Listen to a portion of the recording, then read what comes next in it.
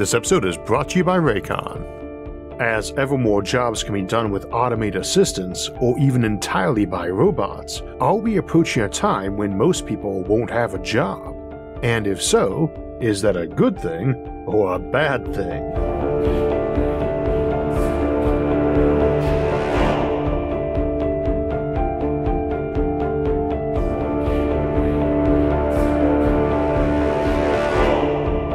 Ever since we first started making labor-saving devices, even before the term robot started appearing in sci-fi around a century ago, people's opinions have been mixed on whether more automation is a good thing or not, or if it is going to result in either humanity being reduced to being automatons themselves, unable to feed their families because they can't compete with robots, or result in us being slaughtered by runaway robots, oppressed by a minority with control over robots, or going the other direction with us being put into a utopia in which everyone is a lazy hedonistic slug whose every whim is tended to by robots, or freed from drudgery and the fears of basic survival to turn our eyes to grander goals and prizes. Today we are going to discuss these options and ask how probable each is and what we can do to prevent an option or encourage it, mitigate it, or just control it to a good end. And we need to start by acknowledging that none of those concerns can be casually dismissed as unlikely, but nor should we be convinced that they are inevitable, or even where they might occur, or assume they can't be walked back or their impact cushioned if they start heading in a direction deemed undesirable in some ways. As with a lot of our topics, we won't be able to say definitively that A or B will occur. Much remains unpredictable and also depends a lot on the character of humanity going forward. I tend to be more positive about that in general, so it makes me more optimistic about the future and how we'll handle some of these tests of character. But I aim for realism first and foremost, and realistically this is a problem for humanity going forward. We might as well start with asking if more automation is a good thing in and of itself. There are obviously a lot of pros to having advanced technology, but the major con is the fear that it contains the seeds of our own destruction. And again, there are several paths for that. We might see a small group own everything, including ultra-loyal killer robots to do their oppressing, or maybe we create a disloyal and hostile super-intelligent machine, or wreck our planet with our weapons or waste, or simply poison our character by making life too easy. But all of those scenarios have to do with misusing that technology or lacking sufficient mastery of it. Reckless use is the danger rather than the technology being inherently bad. And that's why we're here today, to help anticipate and contemplate those problems and prepare to avoid or handle them. Is more automation good? Yes. It lets us feed more people with less work, to make clothes and houses for them with less work. It means we don't have to decide between pushing out an old or sick family member into the winter cold or watching the whole family starve. It makes it possible for us to have children spend over a decade in school and play rather than being out in the fields with their parents plowing and sowing. One might argue more time working as kids would benefit them too, but automation gives us the option and it gives us the abundance by being a labor amplifier. Note that I say labor amplifier rather than replacement. Classic sci-fi was very fixated on the idea of a computer of roughly human intellect stuffed into a humanoid robot body, or an android. Technically that's a man-shaped body, and a female-shaped one is called a gynoid, but android is generally considered non-gender specific these days. The android needed to be human small to do most tasks and most importantly, to take instructions, something a young child or animal cannot. So presumably implies a need for a powerful robot brain.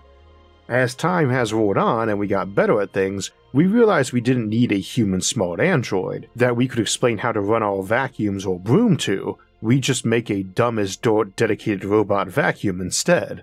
And in other things, we take the smart human and teach them how to control the dumb machine, instead of making a smart machine.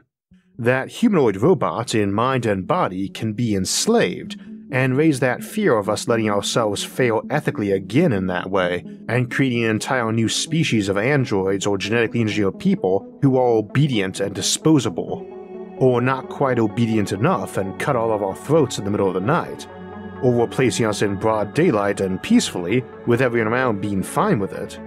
As I was getting ready to write the script, I was working on a DIY project with my wife, and our youngest brother Caleb was helping, and at 15 he's already 6 foot, broad-shouldered, and a workhorse. I was unloading lumber and measuring and marking it, he was cutting and stacking, and being about to turn 42, I probably should not have tried to keep up the pace. But I did, and today I'm thankful ibuprofen and icy hot exist. I'm hardly alone in having done something like that. It's proverbial that the leading cause of death and injury in men over 40 is forgetting they're not 20 anymore. And subconscious motivations can range from hierarchy and status concerns to not being seen as weak, and trying to set a good example. We also have a fear of being obsolete or being replaced by a newer, stronger, smarter, and better-looking model. I don't think most of us would be quite as worried about that when a robot doesn't look vaguely human or even act like one. We do have legitimate reason to fear automation and artificial intelligence, but we have lots of bad reasons too, and we want to separate those out and also make sure not to pursue pathways that leverage those fears and bad reasons.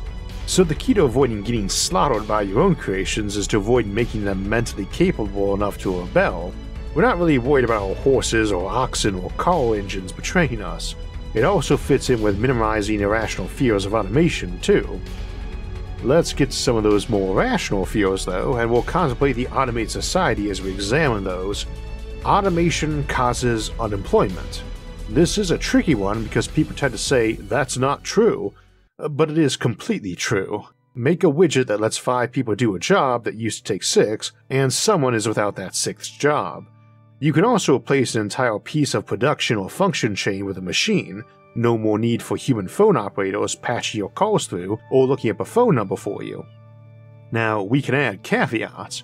First, we rarely automate an entire process and have no real reason to, and for many reasons too, but principally I'd say because it's strategically unwise, be it in war, business, or politics, to leave any chain without a human mind in it, or its equal or superior, because you have competition who will find a way to exploit something subhuman and entirely automated. A billionaire who decides to totally automate his factory and relax with no employees to pay, who just rakes in the cash whilst relaxing on the beach, is going to wake up broke one morning. Someone is going to decide to exploit that lack of supervision and lack of active strategy. This is often how a family business founded by some workaholic can decay in future generations. They're just not as committed to it as Grandpa was, so to speak, preferring a different career or to idle in their wealth or just focus less on the business and more on being with their kids. Second, when we remove a job, we generally find some new ones, and since that automation of the previous job made the entire human civilization a little more productive overall, that new job, on average, compared to the old job, on average, is a bit better pay for a bit less work, or more pleasant work or less monotonous work, less dangerous work, or work that doesn't cause subtle damage to the human over time, such as repetitive strain injury, deafness, back pain, etc., which might be as important as if you like your job and probably factors into if you do. Folks who actually like their jobs are generally more productive at it anyway, but also do not need as much stress relief for a job they don't like, and typically don't have as many other issues with life. It's generally our goal to create a world where people like their jobs, and are more than able to support the basic needs and reasonable comforts of themselves and their family by doing them. Personally, I have zero interest in producing a world where people don't need to work at all. I would not view that as either a desirable or plausible objective. Something intelligent has to be making sure things get done and proving them against tampering by other intelligences. I also would not want to be reliant on its goodwill for my continued existence, especially if my relationship with it was essentially parasitical, which is definitely a conclusion that could be reached by a super-intelligent AI whom we had all come to trust in and rely on for our continued well-being. Any drain on its time or resources, however small, would count, and only an infinite being could indefinitely tolerate mutuals, so to speak. And our universe appears to be finite. I also tend to suspect a prosperous humanity with magnificent automation is going to find it a lot easier to say no to creating intelligent artificial minds as slaves, even if the machine is created to like its job. I hate to say it this way, but sometimes prosperity makes it easier to find and afford scruples. And with all those resources and free time on their hands, there are bound to be plenty of people who are willing to get militant about the matter. especially given that we only need human-level intelligence for maybe a tiny fraction of our actual production, so you're pushing AI abolition with the downside of people maybe needing to work an hour a week and generally to have trained their minds. I really have difficulty seeing that push failing, except insofar as I doubt it would ever be needed. I think people will be very opposed to human-level AI being in any ways mass-produced for at least many centuries to come. In the meantime, you have a hyper-automated society already because again, you really don't need much brains for most of what we do, not when we turn a lot of brains to figuring out the specifics of a task like vacuuming a floor.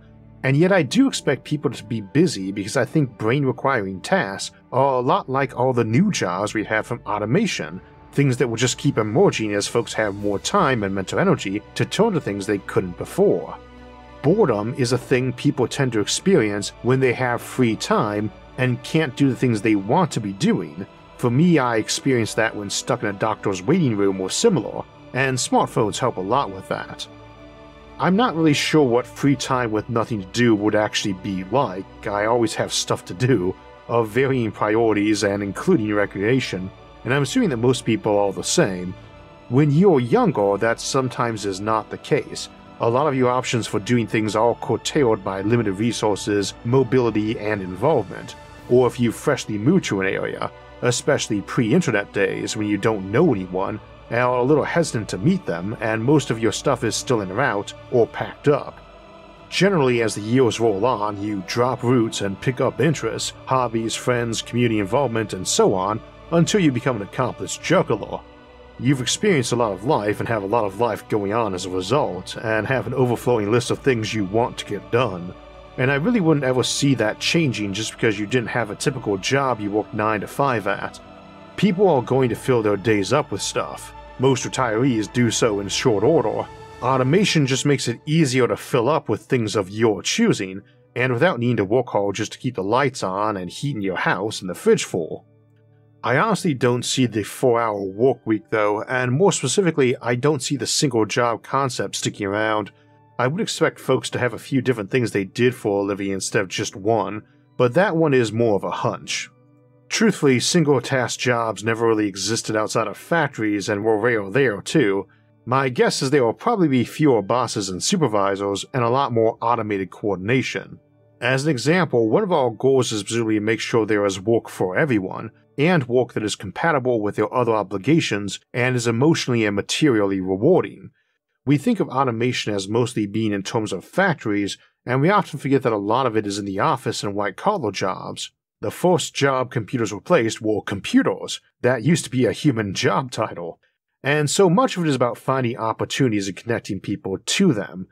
We see a lot of that moving forward just in this decade when we start seeing all the equivalents of Uber, Grubhub, and Airbnb start emerging in different sectors, where people mostly work for themselves.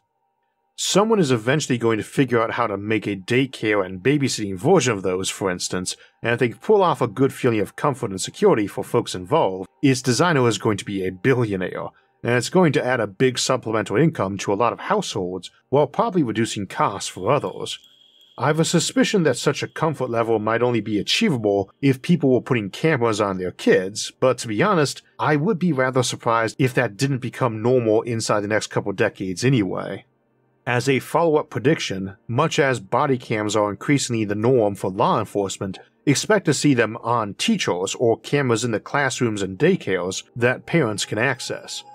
That's a big chunk of automation too. Algorithms able to pour through data to either communicate a need specifically between two entities, I need a ride and this person is the nearest available, and to pour through recordings of people and pick out important bits, hypothetical abuse or other crimes, but also more mundane stuff like watching kids to see what they find boring or interesting to help tailor their personal education, or to help find habits we want to encourage or discourage early as they form. Also something bots are good at, able to sift through videos and pictures online to find every mention of you, every photo and video, and flag it. Since we brought up this privacy concern in all of this, I would also speculate that our answer to such things is going to be every public platform having auto ID built into everything, so that you are just automatically blurred or redacted from any post you didn't okay, photo, video, or audio, and probably any text references to you too. That's likely to begin as a voluntary thing done by your big social media platforms, which circumvents someone saying it's their right to post a photo of you. People value their ability to disappear into the crowd, and in this case probably literally. When contemplating the zebra, one asks why it has stripes and folks say camouflage, and that's a head scratcher given that black and white vertical stripes wouldn't seem good camouflage in a prairie, but it is when you're part of a horde full of similar looking critters. Folks are a lot more concerned with their ability to hide in a crowd than preventing other people from being able to do so. This is probably why we don't already have cameras on every street and house, even though it would massively cut down on crime. We don't want other people being able to stalk us online, and I'd anticipate laws shifting where needed to make that harder and harder.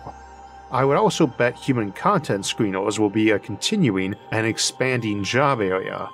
Also, folks able to hunt for the loopholes and cracks in automated systems to prevent others exploiting them.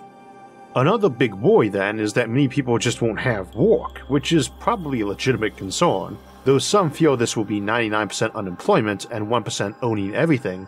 This doesn't really seem likely. Again, there's a constant effort involved in maintaining a system. Static operations are mostly illusionary, and even if we assumed 1% owned everything, including ultra-loyal robot enforcers, it is very hard to imagine that occurring or lasting long. Your mileage may vary on that, and it would seem like a discussion that would be requiring its own video, and not one I feel much urge to write. Instead, I'm concerned about the bottom 10% getting unemployed, then maybe the bottom 11% and so on. I don't really see that going to 99 or 99.9, but even just going to 10% is pretty bad. There's a notion about some people just being too dumb to join the military. I've heard folks say no one lower than an IQ of 85 or 83, but I'm not personally aware of any official bottom limit or it being done off IQ scores rather than its own test, but that's the US military, and it's presumably different in other countries. I've usually heard this in recent years associated with a remark by Jordan Peterson, who is Canadian, so maybe that's their rule, or maybe the US changed it since I got out of the army years back. Anyway, it's accurate enough. Last I heard, about a quarter of US high school graduates, and even more among dropouts, could not score high enough on the test, mental not physical, and thus get listed as Category 4, which are essentially the group that, in good recruiting times, are less than 1% of the recruits, and those on waivers for perceived extenuating circumstances. And in bad recruiting times, I've heard of it as high as 1 in 8. The lower those scores, the less likely that person will get in, and it seriously impacts efforts to keep them in or incentivize their joining with bonuses. That means something like a quarter of young adults are deemed not smart enough for military service of any sort, and the military is always short of volunteers, so it's not like they're being snobby. I want to emphasize that because I often hear this example in the context of people who are essentially just too dumb to be trained to do anything useful for an organization, to the point that they'd rather do with fewer people than add those folks into the mix. I find that notion repellent, but I can't say it's wrong either. I'm given to understand the data on it is pretty sturdy, and that there are folks who are just useless in any work capacity. I tend to feel it shows a lack of creativity in seeking work for those folks, but at the same time, we have to acknowledge that there is a line where it's hard to find something productive for them to do that's not chewing up more of someone else's time to create or supervise, and that line is probably going to be drawn a lot more forgivingly in an automated society. But it is also a line that is likely to grow higher in a society growing more automated. At the same time, we don't want to overextend that military example. Modern militaries don't really need more brains because of all the technical roles and equipment, though it does certainly help, but rather because they're looking for folks who can make judgment calls and quick reactions, as modern doctrine tends to emphasize small teams and making decisions. We don't line folks up for shield walls or volley fire. There is a genuine and at least semi-legitimate fear that folks who are not mentally and physically fit enough are exposing their comrades to increased danger. Of course, a lot of companies and a lot of jobs require that same reasoning, and you also get fears of weak links being the ones who mess up cybersecurity, or get conned in more traditional ways, or don't understand the rules the company operates under and why, and thus need to be inclined to memorize and follow them even when they don't make sense to them, to just follow orders. Needless to say, that's something automation is good at too, And so it shifts things into asking if it benefits us to keep those folks busy productively, even if it has a modest or even negative effect on our overall production. To me, the answer is almost always yes, because it's an ethical perspective as much as a practical one. I'm not a fan of idle hands, and I'm not a fan of folks feeling worthless. I don't really like the notion of make work. To me it shows a lack of creativity, but if I had a kid in my household who couldn't seem to be trained to any chores besides dishwashing, but they used twice as much water, energy, and soap as my dishwashing machine, and broke more plates, I'd probably still have them do that. And the analogy to civilization as a whole is that we tend to believe it's better for something to be earned than given, or at least striven for. Your mileage may vary on that or on other perceived benefits to society. The counter-argument would tend to be, instead of devoting more productive members of society to help those folks learn to do work they could do and supervising them, we could just let them do other work, tax it, and use it to provide a basic subsistence to provide for that person's comfort and care. And we do tend to mix and match these two, probably not as effectively as we could, but they represent your two major ways to deal with unemployment in a society where the entry skill level for work in demand is above that of which a large portion or even a majority of the population is capable. They are not the only two ways, and some are not palatable to an ethical person, I should think, but need mentioning anyway, that you either dispose of those not seen as valuable or just cast them out to the fringes. We won't contemplate those beyond that today, beyond saying that there are also many logical and pragmatic reasons why those aren't great plans either, and we have a tragic number of historical cases of it being tried. Folks don't like when you kill their weaker family members while talking about the greater good, especially in a prosperous society, and casting them out tends to get you criminal elements, which cost blood and gold to manage too. Thankfully, a highly automated society is prone to plenty, and so such arguments of desperation to kill off or cast out the weak to save the tribe are unlikely to find purchase. I would like to think we could find work for anyone which they both enjoyed and which benefited society, but even I'm not so optimistic as to assume that's guaranteed, or that it would be particularly profitable and thus easy to get everyone to cooperate in creating. Also, it might be that we would need to devote a lot of effort and resources to make that happen.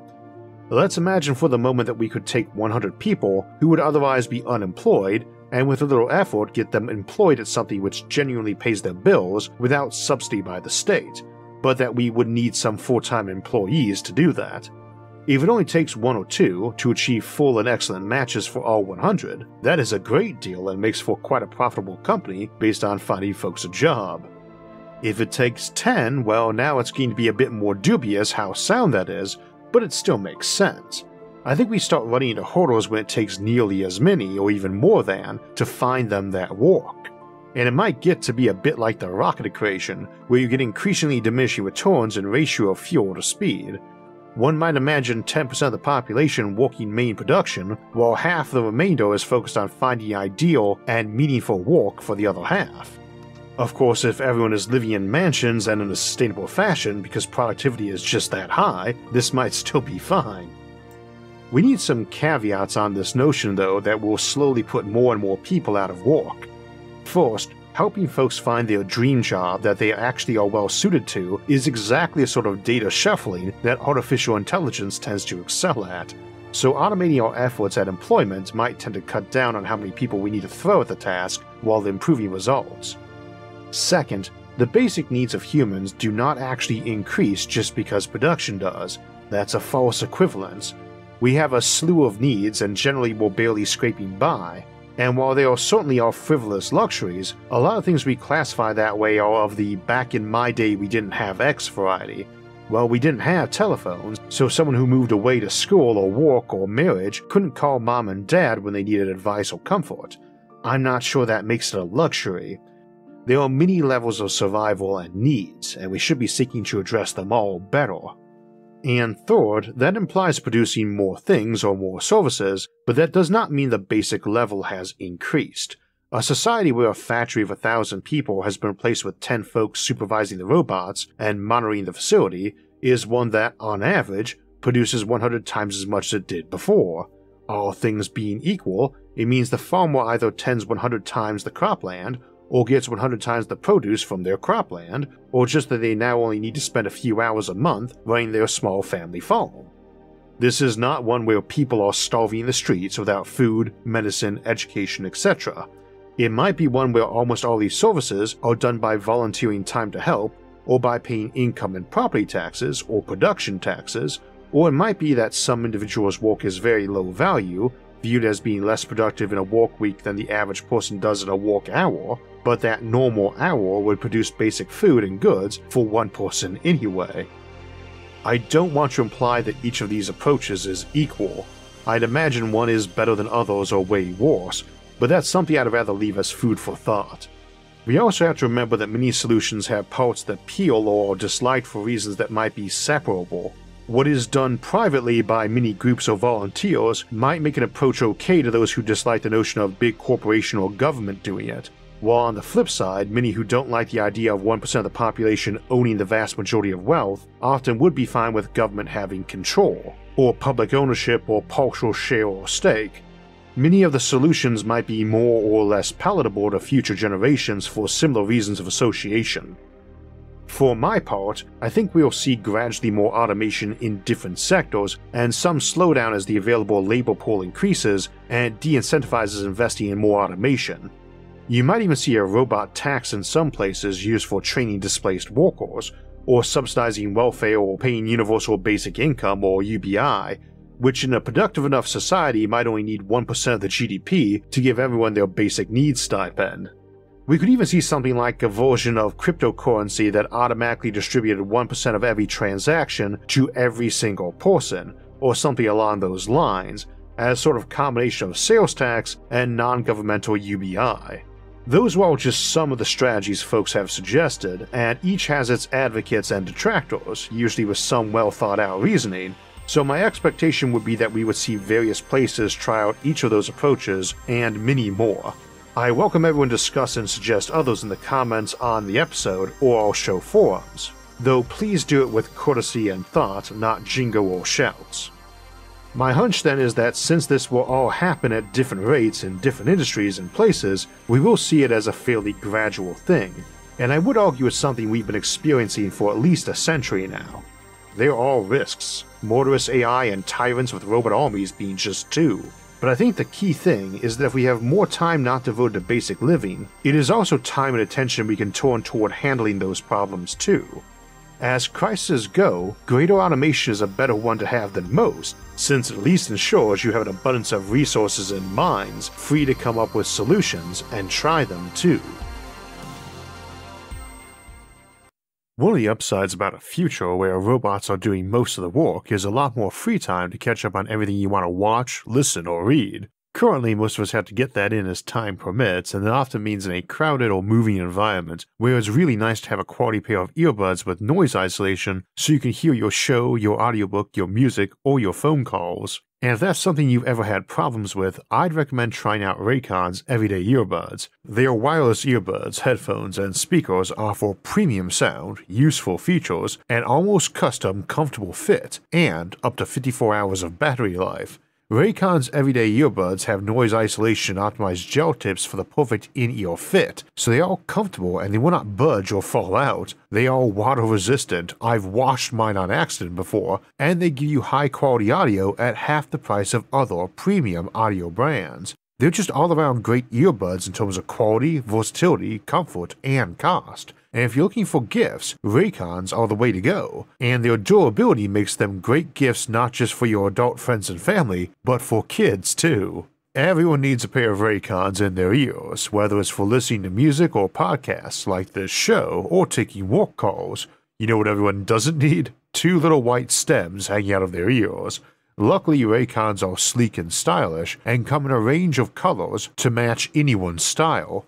You can find Raycons in stores now like Kohl's or Walmart, but let me tell you right now, you're always going to get the best deal when you use my special link, buyraycon.com/IsaacArthur. Click the link in the description box or go to buyraycon.com/IsaacArthur and use code EARLYBF to get 20% off site-wide, or save even bigger and get 30% off Raycon's exclusive holiday bundles. There will also be different deals coming throughout the season, and I'll try to keep the description box updated with the latest offers, but just so you know, you can always go to buyraycon.com/IsaacArthur to get the best deals available on Raycon. So today we had a fairly serious and modern day topic, plus a major election earlier this week in the US. So I thought this weekend we'd go from that to our Sci-Fi Sunday episode, Stranded on an Alien World. To lighten the mood and contemplate how to survive if we were left on one, and we'll follow 4 stories of people stranded on everything from places much like Earth towards deader than the most barren desert. And 2 weeks from now, we'll contemplate the exact opposite of a dead world, a world which was alive itself, as we discuss the Gaia hypothesis theory. Then we'll celebrate Thanksgiving with an episode on reasons to be optimistic about the future. If you want alerts when those and other episodes come out, don't forget to subscribe to the channel and hit the notifications bell. And if you enjoyed today's episode and would like to help support future episodes, please visit our website isaacarthur.net for ways to donate, or become a show patron over at Patreon. Those and other options, like our awesome social media forums for discussing futuristic concepts, can be found in the links in the description. Until next time, thanks for watching and have a great week.